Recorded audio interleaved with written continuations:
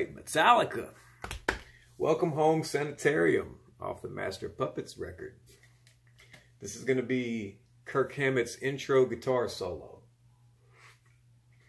The song is in standard tuning, key of E minor. I broke this solo down into 7 licks. We'll take them 1 lick at a time, slow them down, give you some pointers where I think you might need them. The solo opens with an E minor 9 arpeggio. Now, E minor 9 is the first chord in the main riff to the song.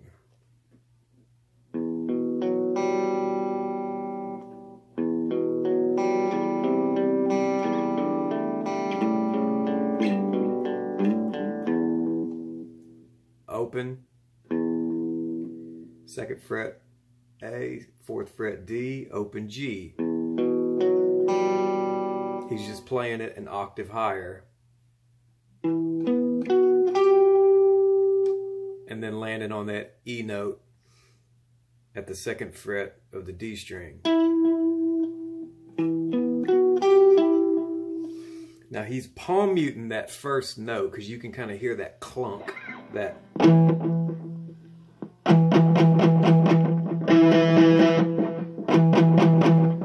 You just kind of rest your palm on the bridge. If you go too far back, it really doesn't do anything, and if you go too far forward, you don't even get a note. You gotta find that sweet spot. So he palm mutes that first note. And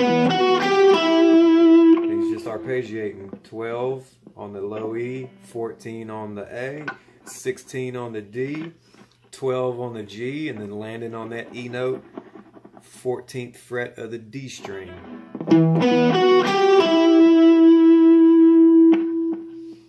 And he's going to pick that note again before moving to the 12th fret of the G. And next is your climb. Now, if you use specific fingers for this climb, it's going to be a whole lot easier and make a whole lot more sense. So, I would use my ring finger for the slide on the 14th fret to the 16th fret on the G string. Then you've got your middle finger right here, free, doing nothing, to hit the 15th fret on the B, slide up to the 17th fret of the B. And then same thing, your pointer finger's here, doing nothing, hanging out. Use it for the 15th fret to the 17th fret on the E string. And he kills that note once he slides to it, and then picks it again with healthy vibrato. So all together.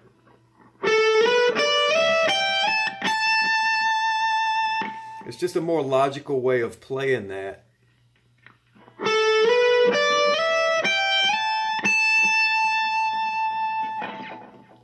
So lick 1 all together again.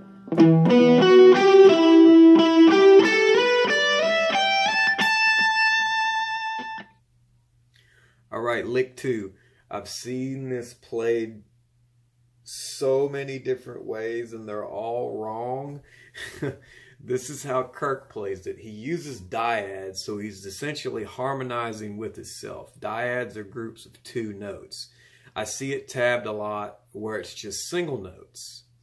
But I'm gonna send you a link to an isolated guitar track to where there's no drums, no bass, and you can just hear his guitar track playing this solo. You can clearly hear he's playing these dyads. And you're gonna start, it's up there. It's up there on the dusty end. 20th fret of the B with the 19th fret of the high E. You're gonna pick that twice. And then you're gonna move it down 17th fret of the B, 15th fret of the high E. Pick that once. They're going to slide that shape up 2 frets to 19 on the B, 17 on the high E. So far we've got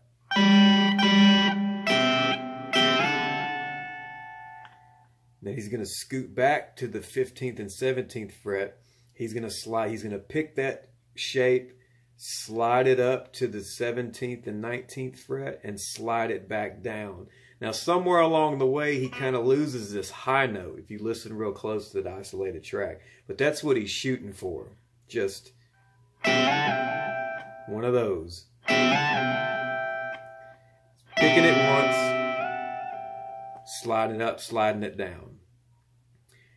And then you got one more dyad, 15th fret of the B, 14th fret of the high E. He picks that once. And then he does a little walk down, 17, 15, 13, 12, all on the B string.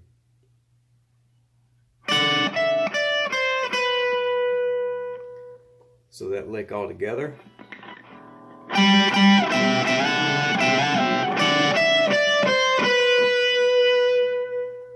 Slower and quieter.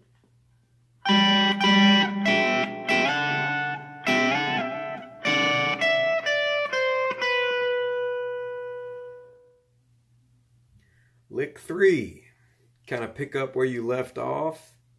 You're going to start on the B string and give a little hammer and pull. 12th fret, hammer on to the 13th fret, pull off to the 12th fret. So you're only going to pick the first note and give it a...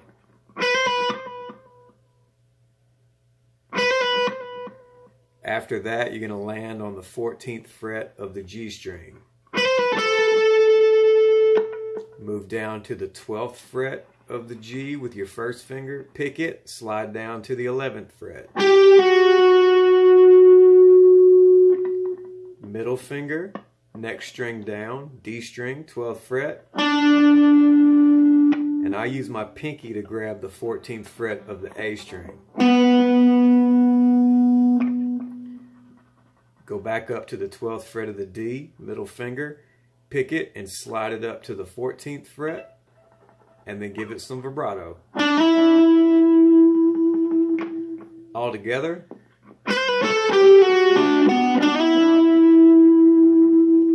Slower and quieter.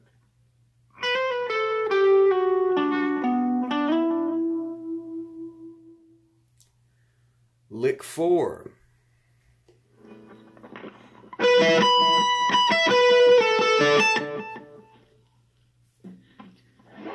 So this is a high triad, 16th fret of the G, 17th fret of the B, 19th fret of the high E. You're just going to pick through every note individually. You don't want them to ring together. If you can work it in there, give it a little shake. Then you go right back down it. So far we've got, and you're going to slide down a whole step to the 14th fret of the G.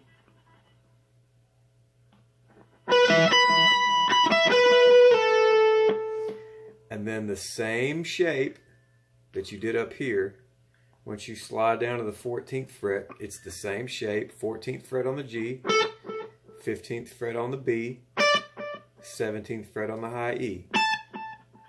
You're going to climb it.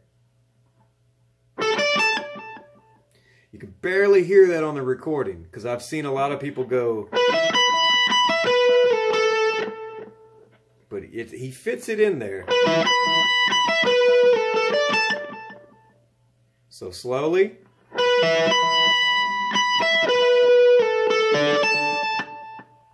Pick every note. You don't have to sweep through them because you don't want them ringing together. You just want to hear.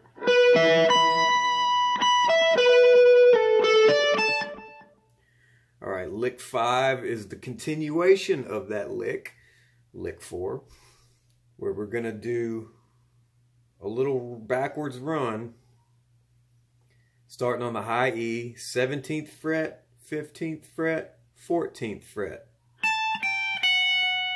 Move that down a string to the B, same thing, 17, 15, 14.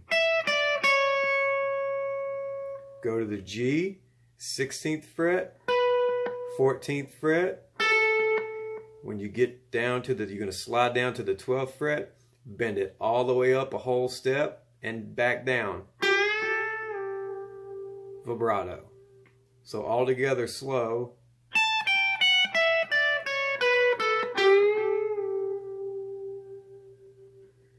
All right.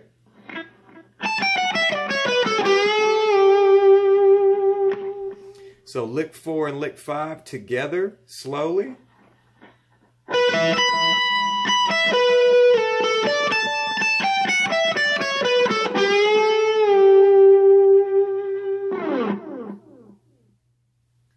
All right, 2 more licks. We got it nailed. Here's lick 6. It's going to start with an A minor arpeggio.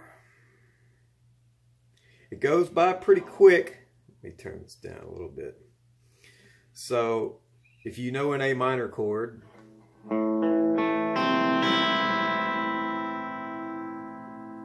it's the D string, G string, B string, and high E string.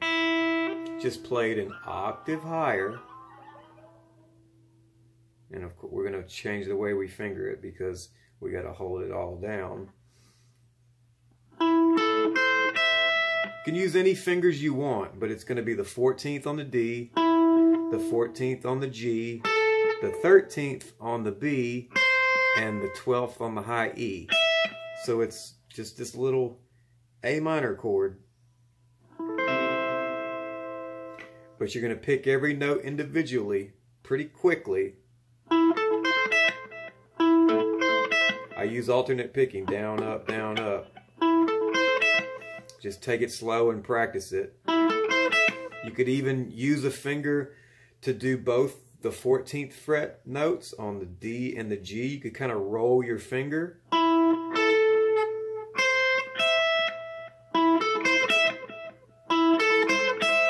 When you get to that last note on the 12th fret of the high E, you're going to scoot down to the 10th fret of the high E and do a hammer pull. You're going to pick the 10th fret, hammer to the 12th, and pull off. You just pick the first note. And then 13th fret on the B to the 12th fret of the B. So all together slow.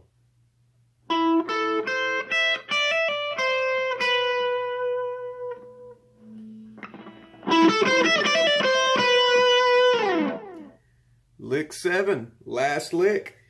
These are these cool little arpeggios. I've seen them tabbed wrong so many times.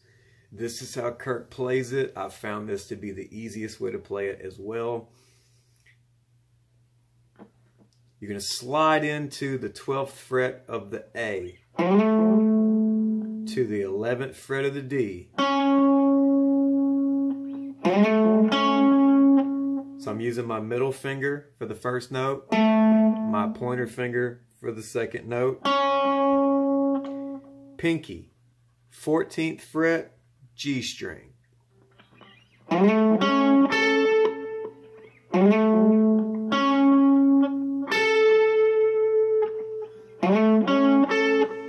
You're going to do the same thing, just 2 frets lower. You're going to slide into the 10th fret, 9th fret on the D, 12th fret on the G. Together.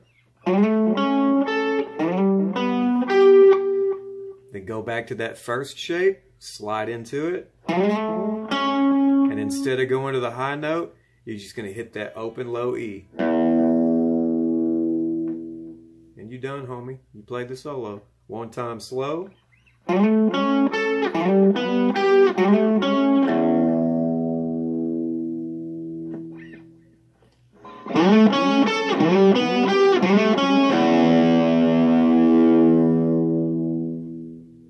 Great solo.